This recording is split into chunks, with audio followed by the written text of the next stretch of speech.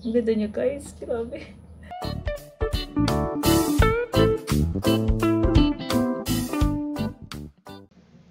Hi everybody, this is Lisa once again and welcome back.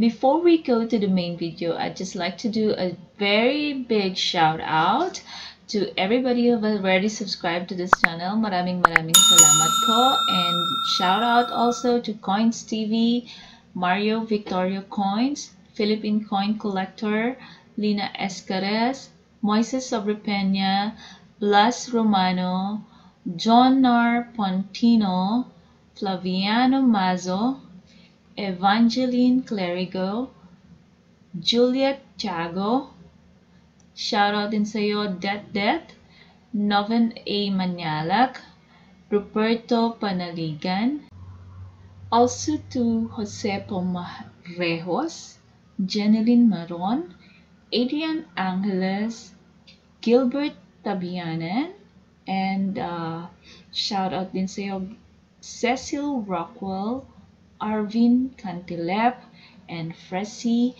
Gartoche. And of course, last but not the least, I'd like to do a special shout out to Paper Coinage Video. Please check out his channel. Madami po kayong mapupulot at matututunan doon about coins.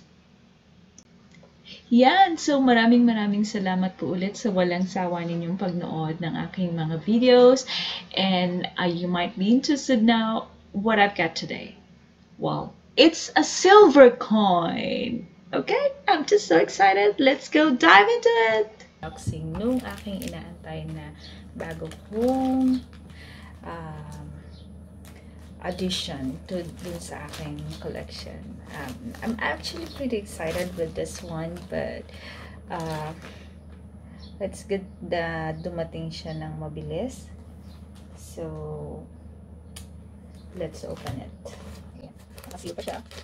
Sige, ako isa eh. So, may isa pa na inaantay ko.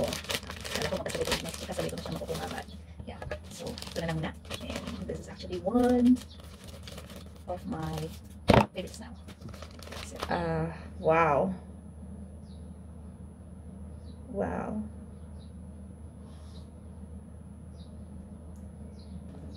Paper Coinage Video. I actually asked him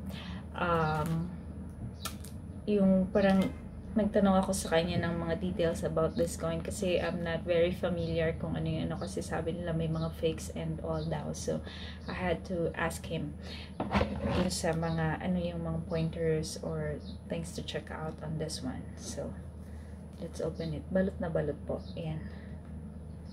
So I'm just gonna cut it from here.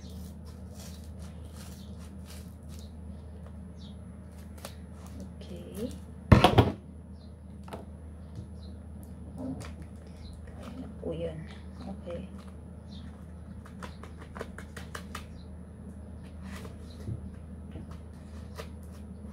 Ayan, lumabas. Let's just cut the under.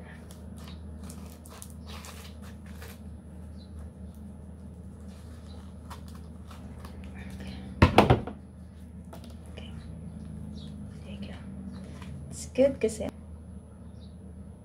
So, ito na. Ipapakita ko na sa inyo yung aking bagong addition sa aking collection. This is a 1 peso USPI 1903. It's 1903, right? Saan siya na? So, I'll have to make sure.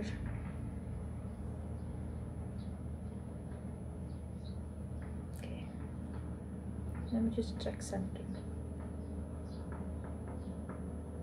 Wow.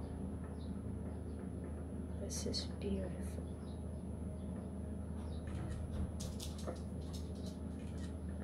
I have to take a picture. Sorry guys. Then I'll show you.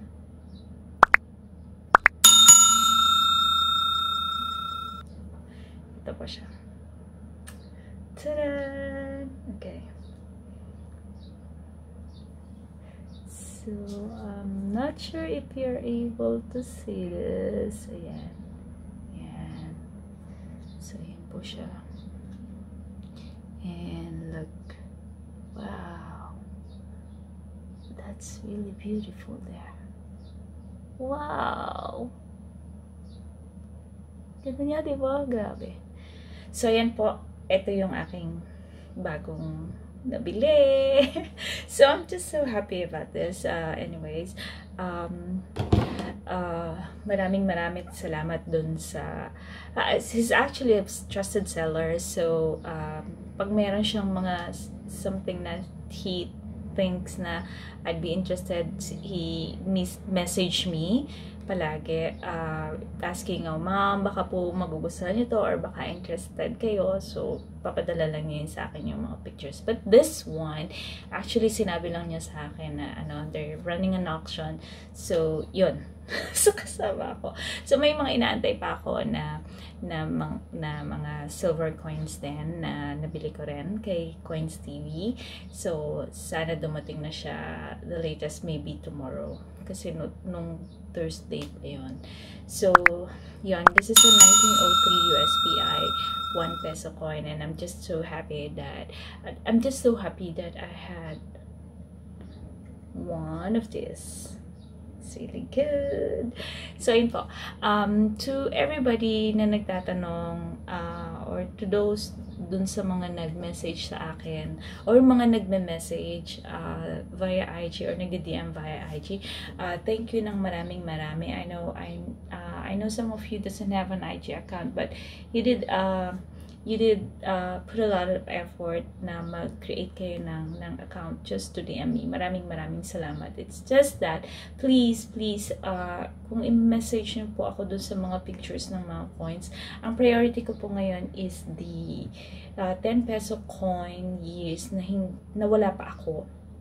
Kasi binubuo ko nga yung 10 peso BSP series set ko na wala pa ako nung mga year 2007, 2009, and 2014. So, yun po yung priority ko. And kung napapanood niyo po yung mga videos ko and like this one, so may mga special coins ako na minsan ngayon pag nakikita ko and then I get interested to it, and I know for a fact na kaya ko naman yung presyo niya. So it doesn't matter how much is it, basta as long as I know that I can afford it, then I'll simply buy it. So yun basta if you're watching my videos, you'd be able to know ano yung mga interest ko, or what type of item or what type of coins that I'd be interested in.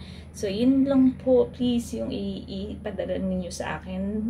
Huwag naman lahat ng, may nagpadala kasi sa akin, sobra, ang dami niya. So, ang tip is, I am more into Philippine coins. So, if you have like this one or something na mas tingin nyo special, and yung mga commemorative coin na like 500 or meron bang 1,000 or 2,500, mga ganon. So siguro pag meron kayo nun, and then if you can send me a picture, yun, baka pwede ba, baka at least magkaigi tayo. So I guess this is it for now for this unboxing. So I'll just show you the details na lang din in a little bit. So yun po, thank you ng marami, and again, ingat po tayo palagi kasi ang dami pa ngayong mga nagkakaroon ng sakit. So stay safe at home. If there is nothing really important that you need to do outside, just it's better that we help our government na mag-stay home lang tayo.